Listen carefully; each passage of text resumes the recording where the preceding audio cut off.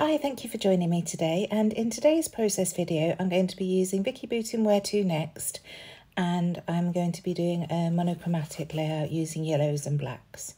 So first of all I wanted to use this globe stencil from the collection, and I wanted to use it as a stamp. So you can see I've put down my scattered straw distress oxide, and then I've watered that down to make it into a watercolour, and now I'm just running the stencil through that paint and pressing it down onto my cardstock. You can see I'm just wiping any paint off the edges because I don't want that edge to show. I just want it to be the globes, and I want to have a full strip down the right hand side. So I'm starting at the top of the page and just going over it a couple of times to make sure that the paint's in all areas that I want, and then I shall continue at the bottom of the page.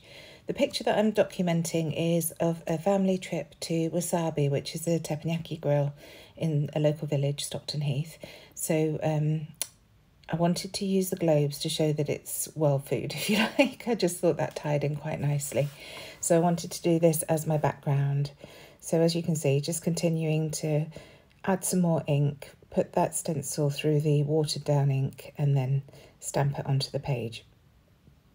And like I say, just making sure that there's no paint on those edges, because I don't want to have that border around the globes. I just want the globes. And looking at the finished layout, once again, I've done all this work. Most of it is actually covered up, but you can still see the globes peeking through, and I really do like the effect of this. So nearly there now, just going back over the top again, adding a bit more ink, and then I shall put this to one side to dry. I do add some splatters as well, just to, I don't know, it's a kind of messy technique. You're not going to get really crisp images, although you can see that they're globes. Once it dries, it does work really nicely. But I just felt that the splatters would help with that look. I guess a sort of shabby chic look, really, isn't it? So here are the splatters, just with a paintbrush and the leftover watercolour on the mat, and then I'll leave that to dry. So now it's dry, I'm pulling out some papers to map my photo onto. These are from the 6x8 paper pad. So it's a horizontal landscape photo. So the width of the paper works perfectly on that. So just a couple of mats. I've chosen a scripty paper which has a little bit of yellow on it, and then a more orangey yellow piece for the second piece. I shall offset them against one another and glue it down. And I was happy with the positioning here, so I'm just peeling up the layers to add my sticks to tape runner and get those glued down. And then once they're down, I decide that I do want to distress the edges, so just using my fingernails to run around the edges of both those papers to add a slight distress look. So now I want to add some papers behind that photo on top of the mixed media that I've got there. So first of all, this is like a black graph paper that I'd gutted from a previous layout, and then this black and white floral, and they're going to act as the vertical pieces. And then the horizontal piece, I've got this gorgeous new stamp from Darkroom Door. It's one of their abstract stamps, and it's called This Way, and it's just like a herringbone chevron. I absolutely adore it, so I wanted to use this as a feature piece going across the page pointing towards the photo. So I just stamped it a couple of times on some scrap paper just to make sure that the image was crisp, and then using my archival ink in black, I've just stamped that straight away across the middle of the page. So I'm distressing the edges of the papers that I've got as the photo mats, and then once I've got those down I can start embellishing around the photo. So that chevron line that I've created with my new stamp, I'm going to use that as the shelf, if you like, for my title. So you'll see that shortly. Just distressing these edges. Sorry, I hadn't realised that I'd left all of this in. I probably should have cut a little bit of this out. You don't need to see me distressing all the edges of the paper. So just popping those two down, checking that I'm happy with the positioning of the photo, and then I can glue them down. And I've learnt to turn the paper so that I can see that it's straight against that edge rather than trying to do it from a distance and not get my head in the way of the camera. So really happy with how those are looking, and I'm trying to keep the photo higher up the page. I just like the look of that on this layout, so remembering not to put it centrally. So now going through the sticker book, and straight away I saw this black and gold sheet, and one of the stickers said on the menu and the other one was a little sticker of a plate with a knife and fork, so I thought they would work lovely with this photo and then also the camera.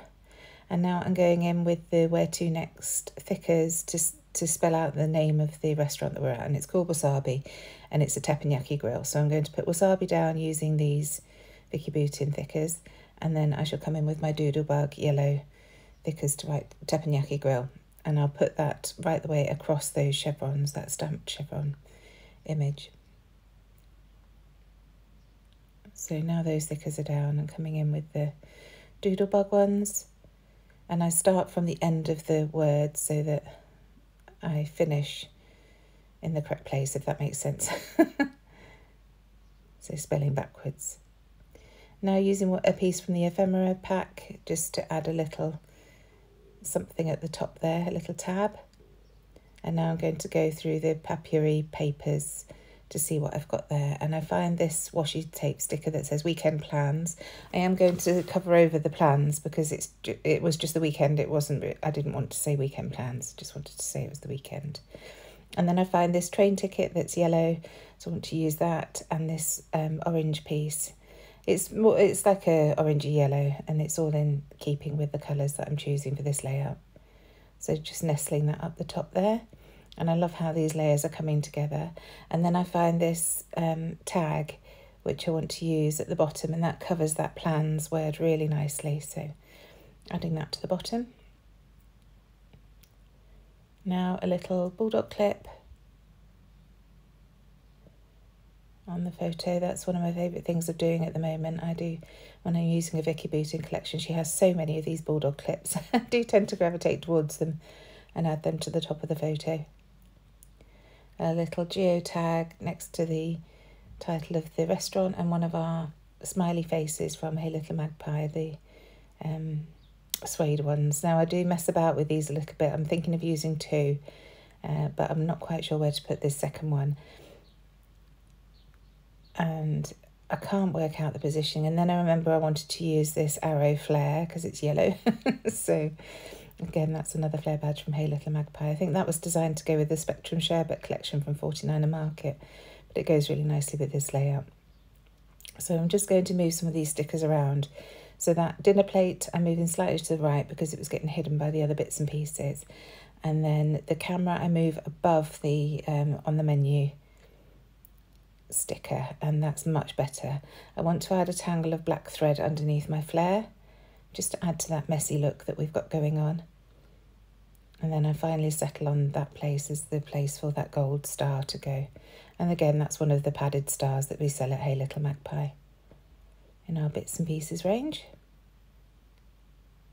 So now I've just got these offcuts of paper from matting the photos, and they catch my attention. I'm like a magpie. So I decide to add a little piece at the bottom here. I'll trim off the bit I don't need and then just rough up the edges, and that goes down. And it's just another little layer that adds interest. Oh, it's still moving that star around, but it does go back to where it was. So one at the bottom here, and then I find the scripty one, so I add that to the top. Again, just trimming off the excess. I can use that for another layout. And just roughing up these edges. And I really love how that just adds so much more to these layers with just a teeny tiny piece of paper. So now I find this guest receipt piece from the ephemera pack. Obviously that's upside down and I don't want that, so I decided to trim it off just below where it says date. And then I can rough up the edges and tuck that underneath, and that just fills up that tag nicely because I didn't want to add my journaling onto that tag and it looks very blank at the moment. So just adding that piece there really fills that out. Now adding some wax twine to the tag because I can't have a tag without some twine on it. So just wrapping that round, and I use my tiny attacher stapler to secure that in place. And here's that puffy star. Finally goes back there. So now coming in with my journaling. So just using my T-square ruler to add my guidelines, and then adding the journaling there, and then the roller date stamp underneath, just messily added, and then some gold and black splatters. So first of all, with my gold watercolour paint, just going in and adding splatters all the way around, keeping it close to where the actual layout is, not going into the blank space above and below the title. I just wanted to keep the splatters tight around the photo really. And then here's my black paint, so just watering that down slightly, and then coming in with a very small paintbrush to add some small black splatters, and that's it done. I really hope you've enjoyed this. I do love monochromatic layouts, and once again it's another one with Where to Next that isn't a travel layout. It's such a versatile collection. I urge you to go and have a look at it if you haven't already. It's gorgeous, and I think that's all I do to this layout. I'm just double checking. Yep, that's it. So thank you so much for joining me, and I shall see you again on Thursday for another video. Thanks so much. Bye.